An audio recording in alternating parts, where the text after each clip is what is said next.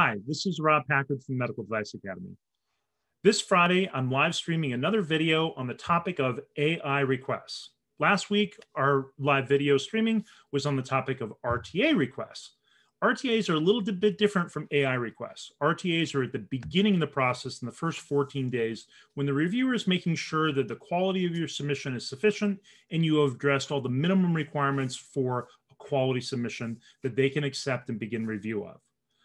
If you get an RTA hold letter, you could always get a second RTA review, you could get a second RTA hold, and you still have the AI request process at the very end.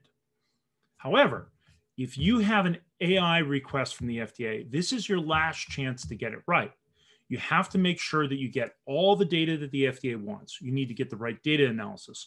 You need to get the right sample quantities. You need to get the right justifications for any testing you didn't do. If you get it wrong and you don't address all the deficiencies the FDA has identified, then you will get an NSE letter or non-substantial equivalence letter, and you have to start the entire 510K process over again.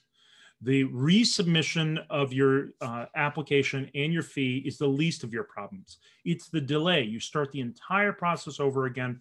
So you're looking at least another 4 months of waiting before you're going to get 510K cleared. If you want to learn how to avoid that process, I highly recommend you participate in this week's live streaming video. You'll have the opportunity to post questions in the live chat. You can also put questions down below this video in the discussion, and I'll review those before we actually do the live streaming video so I can address any questions in case you can't participate live on Friday. But please send me your questions. That's what really makes these sessions better.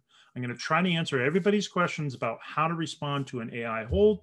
And I'm also going to give you some of the tips and tricks I've learned that make it go smoothly, things that I've actually been told by FDA reviewers on this is the best way to handle an AI response, and the mistakes we've made along the way and things we've learned from. So please don't forget to ring the bell for notifications so you get notified when the live streaming starts, but it should be 12:30 Eastern time on Friday, June 25th.